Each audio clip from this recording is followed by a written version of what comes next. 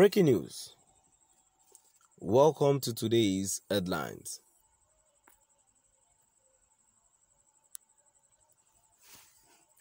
Probe. Prosecute those who tortured me in Kenya. Nigeria.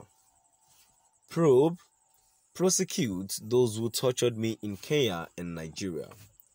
Nnamdi Kanu rides Malami. To my dear listeners, from wherever you're listening from, please stay tuned as I read today's news. Nnamdi Kanu, leader of the indigenous people of Biafra, IPOB, has made 5 demands from the Attorney General of the Federation, AGF Abubakar Malami, over his arrest and torture in Kenya. Kanu was arrested in an African country believed to be Kenya and repatriated in June 2021. This was due to the agitation for the restoration of Biafra. He fled Nigeria in 2017 after Justice Binta Onyako of an Abuja Federal High Court granted him bail. However, the IPOB leader disclosed that he was tortured and subjected to inhuman treatment after his arrest in Kenya. To this end, the IPOB leader urged Malami to investigate and prosecute all those involved in his torture, in line with the provisions of the Anti-Torture Act of 2017. In a letter to Malami, Kanu said all those who tortured him during his arrest in Kenya and detention in Nigeria should be punished.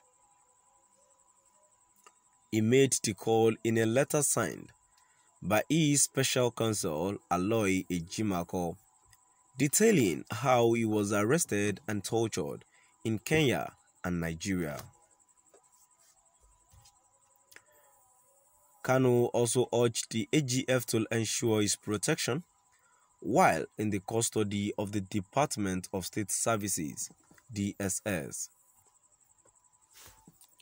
The letter reads partly, "In view of the foregoing, we hereby make the following prayers: that, consistent with the provisions of the Anti-Torture Act 2017, the Office of the Attorney General take prompt measures to initiate the prosecution of all persons that were directly or indirectly culpable in the torture of our client.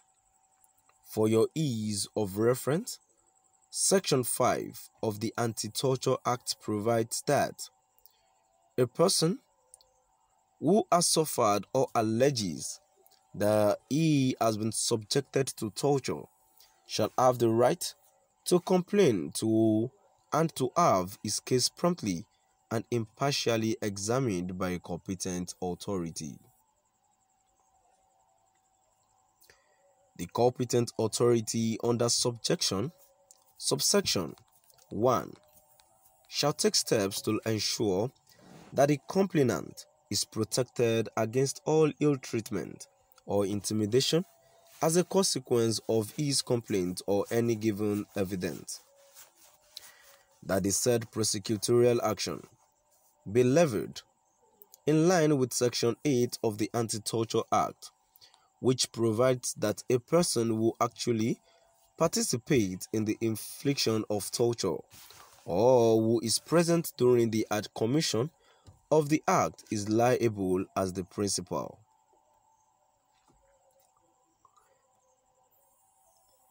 Another form from a superior officer or from a superior in the office or public authority shall not be invoked as a justification for torture.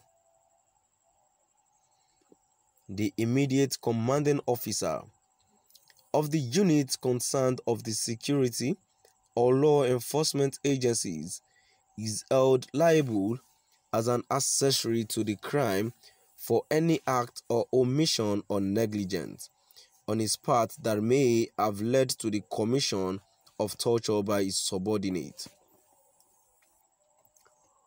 In conclusion, we call your attention to the provisions of Section 1 of the Anti-Torture Act, which states that the government shall, A, ensure that the rights of all persons, including suspects, detainees, and prisoners, are respected at all times, and that no person placed under investigation or held in the custody of any person in authority shall be subjected to physical harm, force, violence, threat, or intimidation, or any act that impairs his free will, and B, fully adhere to the principles and standards on the absolute condemnation and prohibition of torture set by the Constitution of the Federal Republic of Nigeria and various international instruments to which Nigeria is a state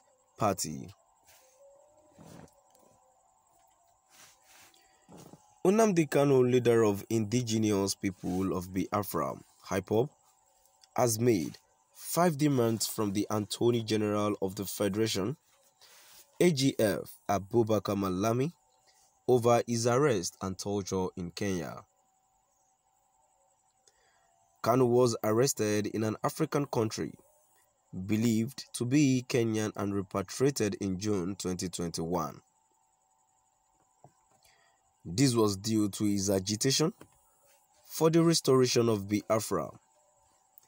He fled Nigeria in 2017 after Justice Binta Onyako of an Abuja Federal High Court granted him bail. However, the IPOB leader disclosed that he was tortured and subjected to inhuman treatment after his arrest in Kenya.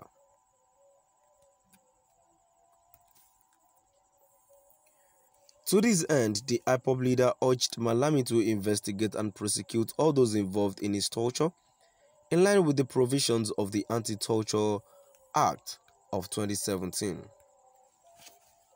To my dear listeners, now I've come to the end of our today's news. Please do drop by at the comment section and let's know what your view is all about. Thank you for listening.